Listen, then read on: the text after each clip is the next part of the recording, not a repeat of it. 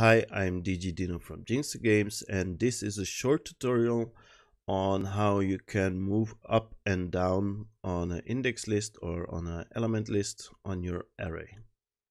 Let me play this so you can see what's going on. And the first thing what will happen is this is going to be red.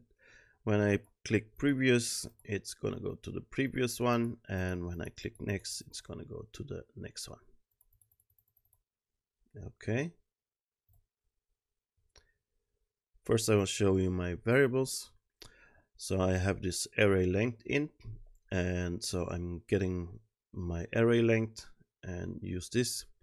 Then I have a cube game object, and I'm going to store the current object in here. Then I have my cube array. So this is also a game object, and I have preset this to 8 and drop in all my cubes here. So that's 1, 2, 3, 4 up to 8. Then I have this index int variable, and that is to store my index, and I have set inspector to show it in the inspector. In the first state I have this wait, and that's just so things can load in for the materials and stuff. And then I'm gonna start here with this set int value, and I'm gonna set my index to 3. So if I would set this index to 0, that would be the first cube, and index 7 would be the last cube. And then I'm getting this cube here. So I have my cubes array here, and I'm getting this from this index number. So I'm getting the third one, so 0, 1, 2, 3. That's going to be cube number 4. And I'm going to store this in this cube game object variable. And then I'm going to set this material to red.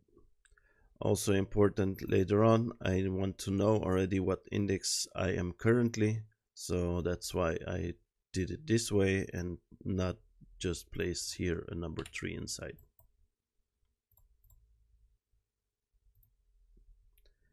Okay, so that's the first one. Then I have two buttons here, this previous and next, and I just have this on click event dropped in the sample, then select my Playmaker FSM send event and place this next in it.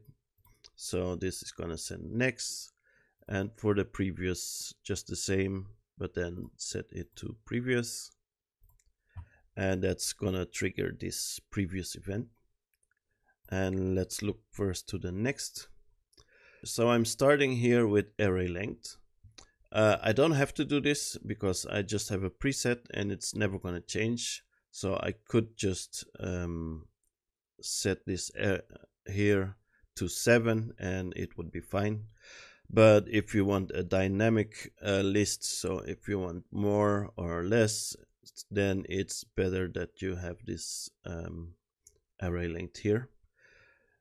And I'm doing this int at -1 because, for example, here I have my 8 cubes, so my array length is going to be 8 because there are 8 items inside, but my array starts from 0, so the last one is going to be element number 7 or index number 7 from the 8th object. And that's why I'm doing this -1 to my array length to get index number 7. So you always need to do this. If you get an array length and you want to use this to check your index, then you have to always use this -1. Next, I have my int compare. Let me just close the other ones.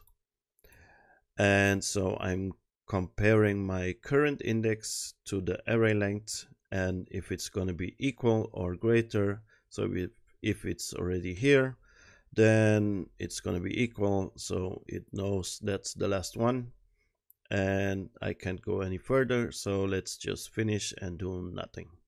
So it goes directly here. If it's less, so if it's somewhere around here, then it goes to the next action. And also important, I have this action sequence on, so it goes every step and finish this action and then go to the next step. Then I have my set material first to set it back to white, and so that's the stored cube here, so that's still the old one stored inside of this cube variable.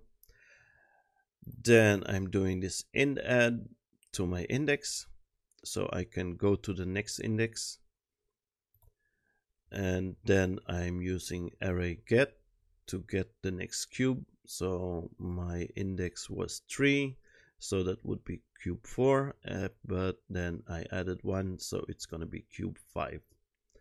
Then I store this again in this cube variable, and then I'm going to change its color to red.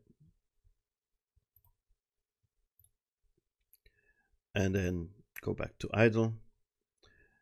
And on the previous one, I don't need to get the array length here because it's going from up to 0.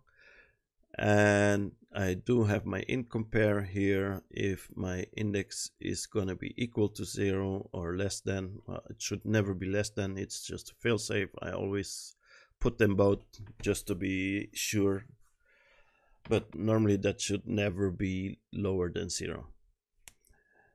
Then if it's greater than, it can still go to a previous one. So we can continue here. And first I'm gonna set the current one again to white. Then I'm using this int add -1 because I want to go to the previous index and not to the next one. Then I have again this array get, so I'm getting my cube. So if it was on 5 or index 4, sorry, it would go to index 3 and would get cube number 4, and store this again and set this material to red. And that's just about it for this moving up and down. Thank you for watching. If you liked the tutorial, please like the video and don't forget to subscribe to my channel. You can support my work by becoming a patron at Patreon, or donate me with PayPal, or purchase my assets on the asset store. You can find the links in the descriptions below.